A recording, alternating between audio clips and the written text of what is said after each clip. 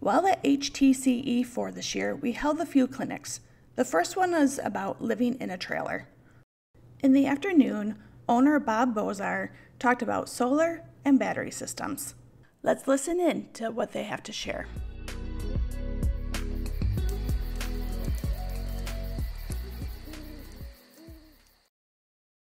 Unfortunately, we did not record the entire talk, but here are some highlights of what we did catch.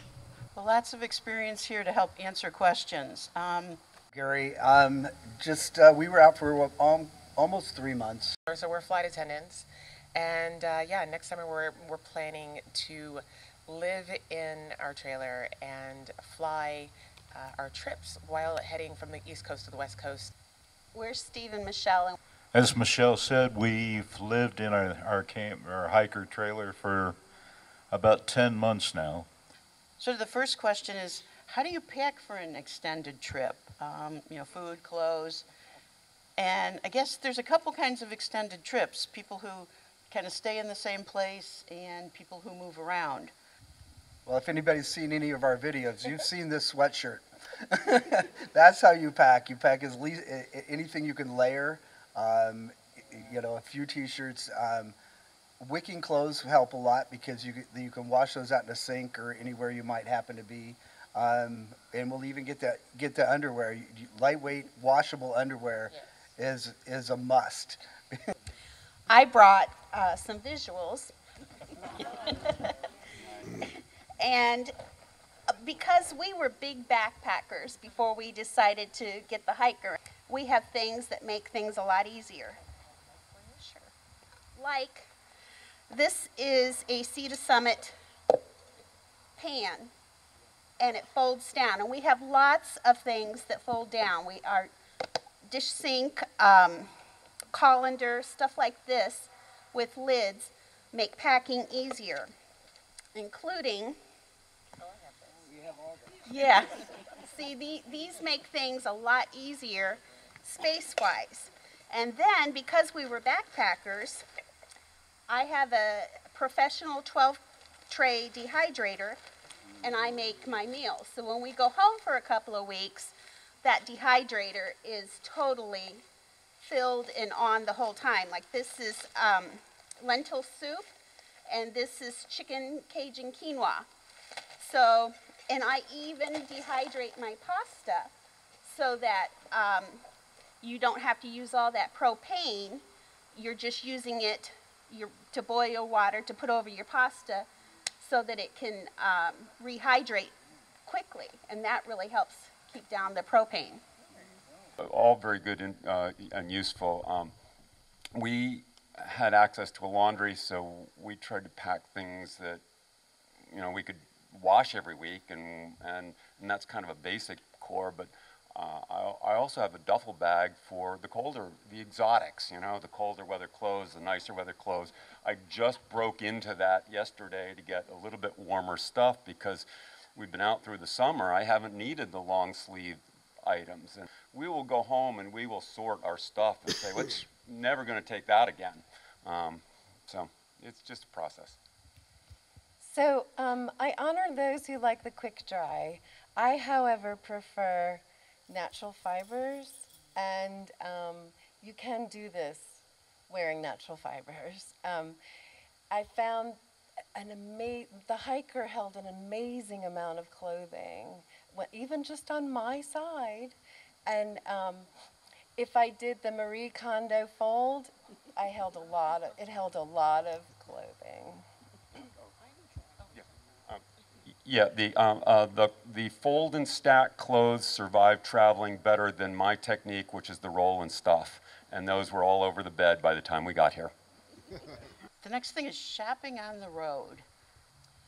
So when we went grocery shopping, we thought 2 or 3 days at a time, because we usually worked for 2 or 3 days. And we have a little fridge. So that's how we shopped, and we also did not put food in the fridge that we normally do. A lot of veggies and fruit. Well, veggies stayed in the back of the hiker. Our nut butters stayed in the back of the hiker instead of in the fridge. So if you've been watching our channel, you know how much I cook. I cook a lot, and I really enjoy it. Last year, when we were living in it for 3 months, we made it a point to make sure that we hit every farmer's market on the weekends. So we would look them up when we got to where we were going, find out what time the farmer's market was, and get our provisions for the entire week. But we also have a big fridge. We have an Ice Coast 60, so it's a nice deep refrigerator on one side and a freezer on the other side. I would buy the organic, already diced vegetables in the little freezer packs, and I would keep those in the freezer for when we would run out of vegetables, you know, at the end of the week. In case we would run out of something, I still had some vegetables that were easily accessible. You know, as far as seasonings go, I created a spice mix that allows me to just bring 1 jar of a seasoning, you know, spice mix, and it goes across the board with everything that I cook. So I have 1 jar. I don't have to bring everything. We also did a lot of farmers market for our fresh vegetables and stuff. And we weren't refrigerating them until I think we were near Zion, and my lettuce that I had bought the day before, I went to get out of its bag, and it was liquid because it was so hot. But basically we had a lot of salads because I already had my dehydrated meals. So, and all they would take would be water, or hot water or hot chicken broth to rehydrate. Let you know you can do it. You can just do it. It's fun. We also asked them about finding campsites. Michelle had some more show and tell for us. She shared her 3 favorite books she used for finding campsites. We will have these 3 books listed in the description below. We want to thank Bruce and Holly, Gary and Tosh, and Steve and Michelle for being on the panel and sharing their experience, and Liz for being the moderator.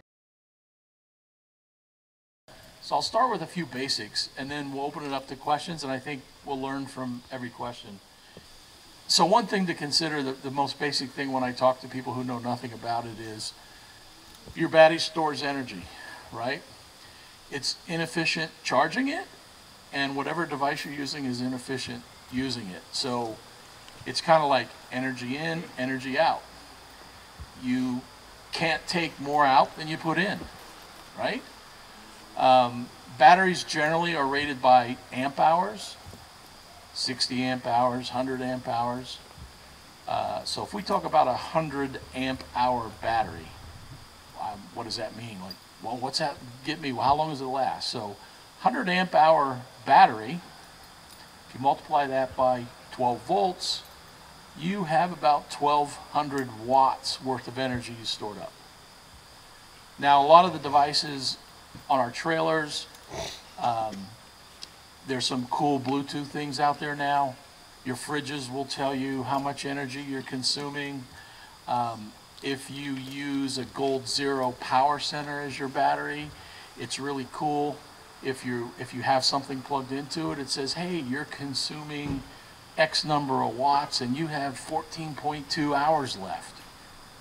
Really cool. Kind of makes it simple for all of us that don't know. So if you have a 1,200 watt battery, which is the 100 amp hour, and you have a device that's consuming 100 watts, theoretically, you're going to get 10 hours, right? That never happens because the efficiency of solar panels, batteries, are all theoretical values. So I like to say, use a 70 to 80% rule. You never want to be out off-grid and run out of power. Or realize that you're off-grid, you have your solar, it's like, great, I have a 100 watt panel, I'm consuming 100 watts, I'll be good indefinitely. Probably not going to work. Your devices probably use a little more than you think. And for those of you with a solar panel, if you have a meter on it or some type of a shunt that you're measuring it, you're going to realize you don't always get 100 watts from your panel. So power in, power out, it's always theoretical values. The other thing is on lithium batteries, You can drain lithium batteries down pretty extensively. That's one of the benefits of them. Some of the other AGM batteries and others, you get to a certain level and they're just going to stop discharging or discharging highly inefficiently. And when you buy a battery or Goal Zero or something, pay careful attention to the cycles, and it generally gives you guidelines on how far you should take your battery down before you recharge it. We hope you enjoyed hearing part of what was shared at HTC E4. We'd love to hear what piece of advice you found most helpful. And like we always say, get out and do some